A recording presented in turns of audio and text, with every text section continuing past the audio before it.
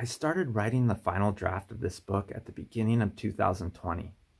Then, as I'm sure you are aware, something quite extraordinary happened: a global pandemic. I handed off the finished manuscript just as the United States was about half vaccinated and returning to some kind of precarious new normal. Otherwise put, I wrote this book during what will hopefully be the least fun years any of us ever collectively experience in our lifetime. The ideas in this book have been battle tested under normal circumstances, but the COVID-19 pandemic resulted in a completely foreign landscape. During the pandemic's most challenging period, fun was not at the top of anyone's agenda, including my own.